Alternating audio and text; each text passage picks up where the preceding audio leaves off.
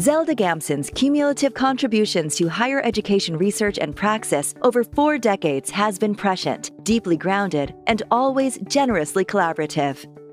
Her analytical clarity in examining both good and bad practices at public institutions reflected her particularly rigorous sociologist's ethos.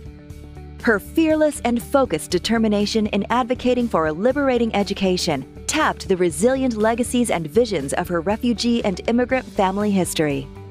Dr. Zelda Gamson is the 2019 recipient of the Howard Bowen Distinguished Career Award.